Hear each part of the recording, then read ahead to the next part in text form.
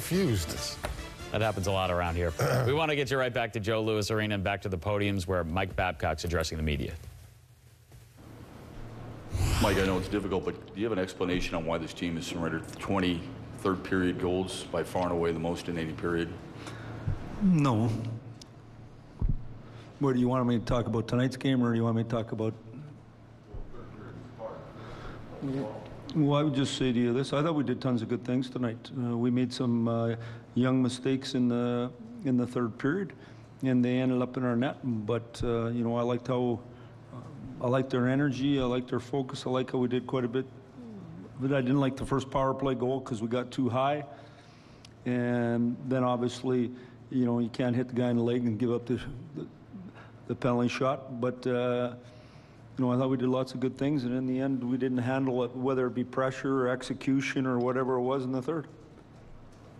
Mike, you just talked about the call on the penalty shot, what you saw from it, and did you think, were you surprised, or did you think it was warranted? You know, how do I win? Doesn't matter what I say. You know, I thought the worst call of the night was the one on Datsuk. That was awful.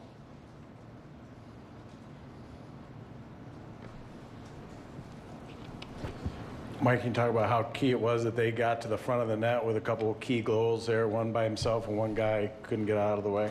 Well, I think the one, we had a broken stick in the corner and then got caught in between.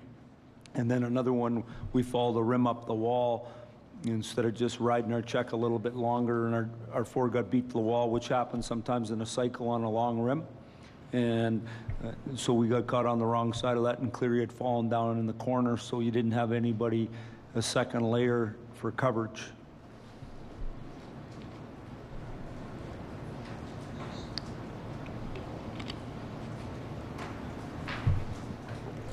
Mike, you've been through the Game 7 thing. Your team's been bouncing back all year. Here you got one more time. You're asked to, I don't know, the old cliche, backs against the wall. Yeah.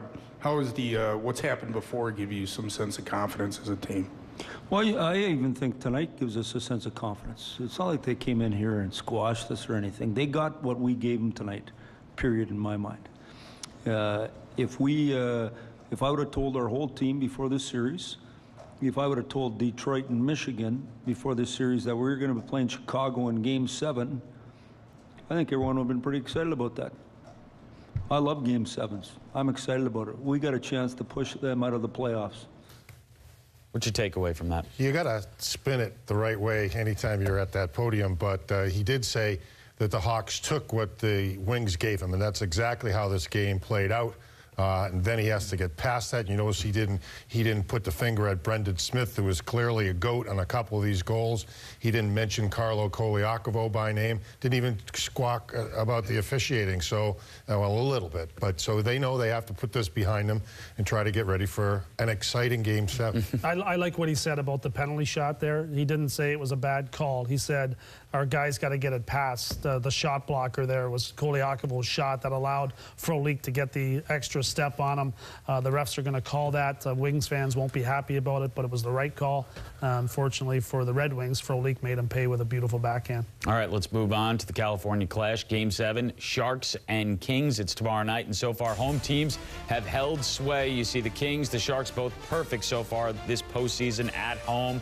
Home teams overall 48-21, and in this round 18-4. This game's going to be in Los Angeles. Jonathan Quick will definitely be in net. So if you're San Jose, how do you want to get inside his head? You want to get inside his head. You want to clip him. You want to get some hit on him whenever you can. And Johnny's got to be nimble. He's got to be quick, but not stupid.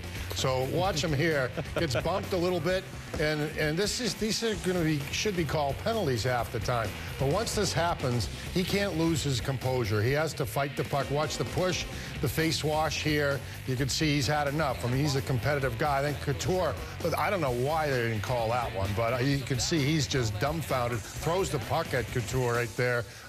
He's got to stay focused on this one. He's as competitive as they come. Let the win be enough. Give me one thing both teams want to avoid.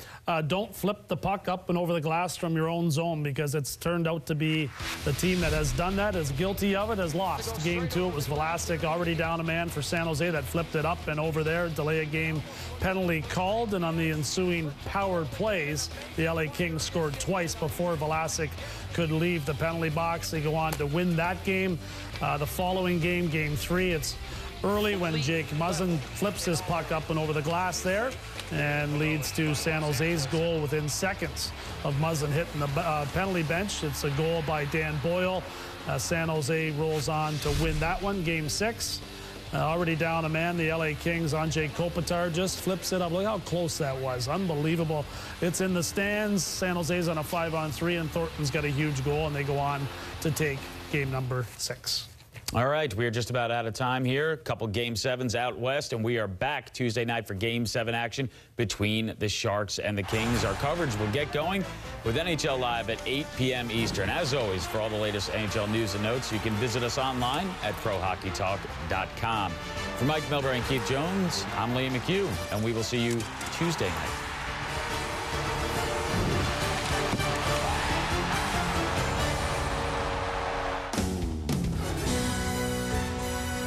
NBC Sports Network thanks you for watching this presentation of the Stanley Cup Playoffs.